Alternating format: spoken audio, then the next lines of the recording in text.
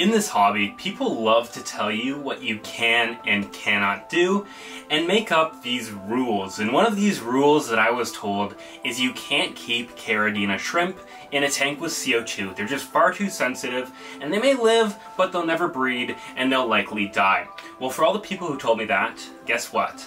In this tank behind me here, I've been keeping Caridina shrimp alive for well over a year now. And not only that, in that span of the year, I've also been able to breed them multiple times and have multiple different generations of Caridina shrimp thriving in a tank where I'm injecting high amounts of CO2. And in today's video, I'm going to talk a little bit about why it is difficult to keep Caridina shrimp in a tank with CO2, and why so many people have problems, as well as how I did it and how you can do it yourself. For those of you who are new to my channel, my name is Calum, and I'm currently working on my PhD in biochemistry, and when I'm not doing that, I'm working with my planet tanks. I've been keeping them for well over 10 years, and my goal on this channel here is to educate and teach you guys about the science behind your planet tank to help you reach your goals. So please consider subscribing and leaving a like. It helps get these videos out to more people, and lets me know you found the content helpful. There are two different genuses of shrimp we see in this hobby. The first one is Caridina. These are your red cherry shrimp, your blue dreams. They come in all different sorts of colors, and all of them are pretty easy to care for, not that picky, and you should have no problem keeping them in a tank with CO2. That being said, this video will still provide a lot of tips and helpful information that'll help you grow a thriving colony of Caridina shrimp as well. The second genus is Caridina shrimp.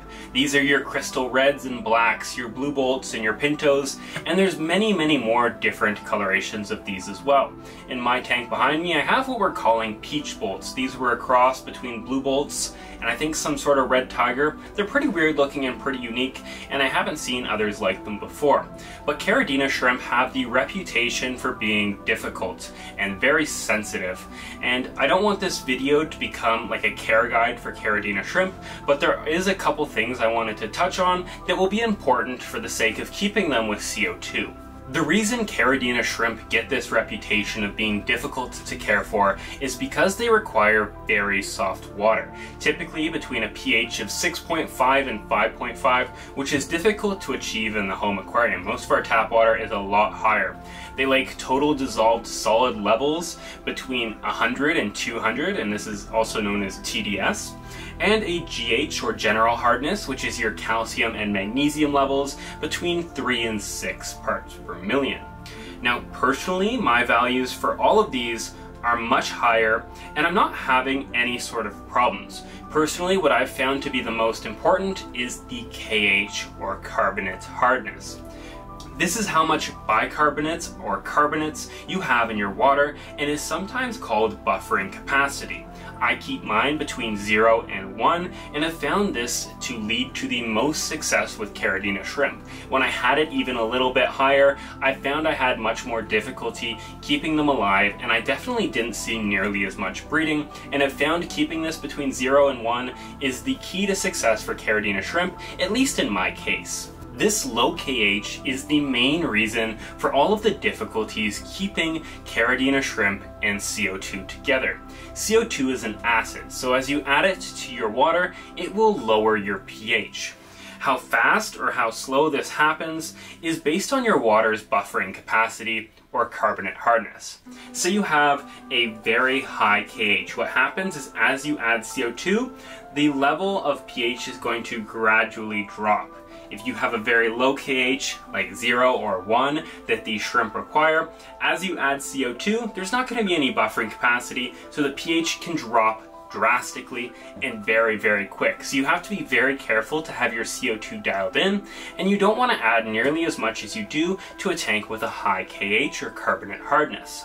A question that's frequently asked in the aquarium hobby, especially with people who are starting out with CO2, is how many bubbles per second of CO2 do you add? And this is a very hard question to answer because what works in my tank may not work in yours, and this is mainly due to the KH. If you have that low KH, I'm going to add way less CO2 than someone with a high KH, and it's really a difficult question to answer that gets asked all the time. And this all depends on your pH, on how much CO2 you should be adding to your water. But anyways, back on topic. So with a low KH, you want to add less CO2. But you may have also noticed when I drew that little chart with my finger, you see a much steeper drop. This happens a lot quicker, so even a small change in the amount of CO2 you add can cause a drastic change. And if you add a bit too much one day or more CO2 than you usually do, this drastic change can cause your pH to crash and you can end up losing all your shrimp. So let's talk a little bit about how to avoid this and what causes these inconsistencies in your CO2. Because keeping your CO2 consistent is the key to keeping these Caridina alive. Now, I just said it myself, but keeping your CO2 consistent is probably one of my least favorite phrases in the hobby. I found it very confusing, especially starting out, and a little bit misleading. I thought this was if you had, for example, a bad regulator that added funky amounts, or messing with the amount of bubbles you added too much would cause problems. I know a lot of people relate it to different kinds of algae where, oh, you're getting BBA because your CO2 isn't consistent, and so on and so forth. But what do people actually mean by this? I would say an easier way to describe this is having a consistent amount of CO2 dissolving into your water. Don't touch your regulator, don't worry about that.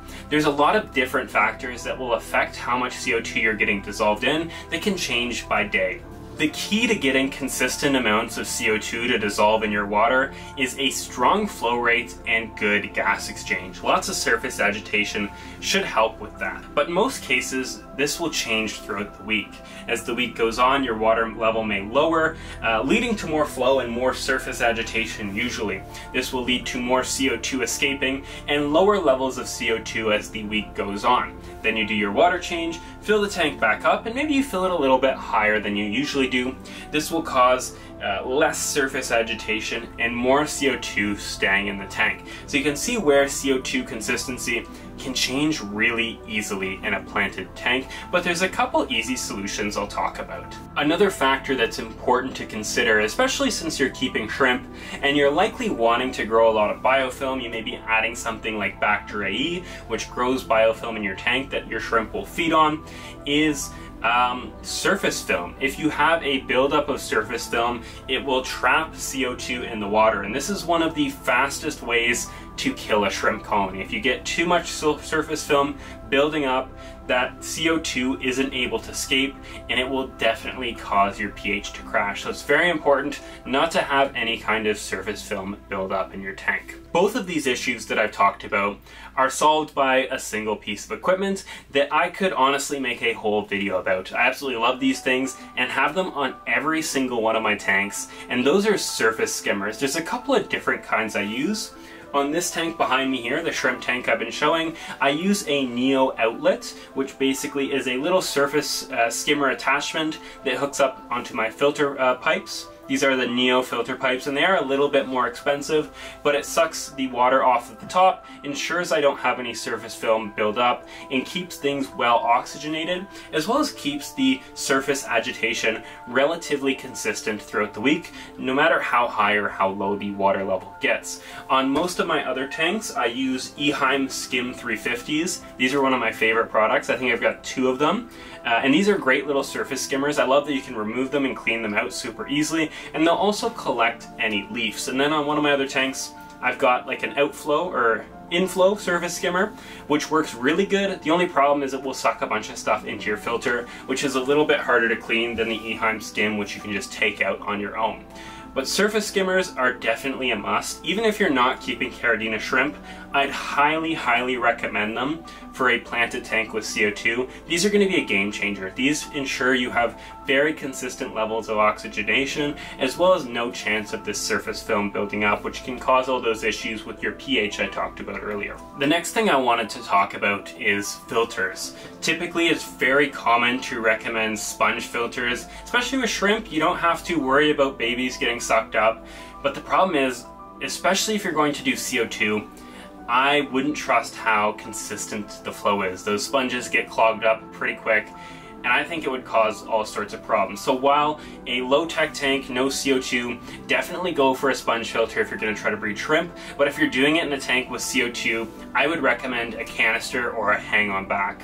These are much more consistent in terms of flow rates, and even with a canister filter that's too big for this tank, I clean it at the very minimum every 2 months. I really try to keep this thing clean, keep the flow very consistent, because when it gets inconsistent, that's where you can run into problems with different levels of CO2 dissolving.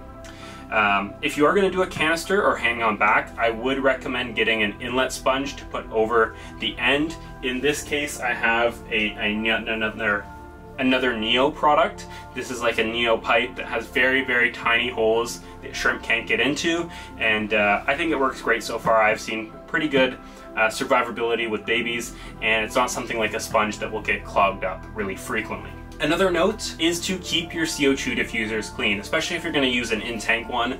Keep it clean. This will only lower the amount of CO2 you're adding, so it won't be as big of a problem as if it adds too much. In my tank, I use an inline diffuser. It stays out of the light a bit better, and I have to clean it a little less frequently, and the bubbles are more consistent, as well as the amount that I find dissolves in the water. Another thing that is important to touch on is the kind of CO2 regulator you're going to choose. There's two kinds. There's ones with 2 gauges, and there's ones with a single gauge. Always go with a 2-gauge regulator. This will allow you to adjust the pressure that is coming out of your CO2 tank. I've seen this happen with too many different people where they choose a single gauge regulator. What happens with those is you run into a problem called gassing off, where basically as the tank gets towards the end, it messes with the pressure a little because there isn't enough CO2, and instead of keeping it going at the same rate you were previously going, it shoots out all the CO2 at once. And this can kill tanks, especially with something as sensitive as Caridina shrimp. It will kill them very, very easily. So you want to make sure you use a dual gauge regulator where you can set the pressure that the CO2 is leaving your canister at, so you can avoid this issue.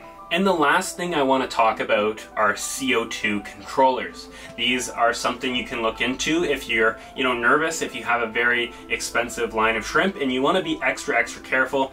These are for you. CO2 controllers, you can plug your regulator in and set a range. So usually people aim to have their pH drop by 1 whole unit. So from, for example, 6.5 to 5.5, and they'll set their pH controller at 5.5. You have a pH meter in your tank that goes back to this machine, and what happens is if the pH gets below 5.5, the pH controller will turn off your CO2.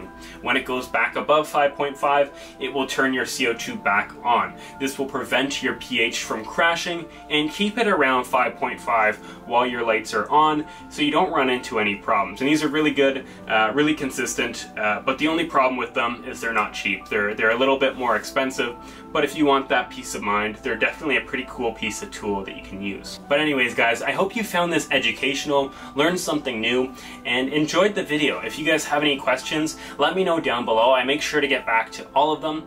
This was Calum's Fish Tanks. Thank you so much for watching. Peace.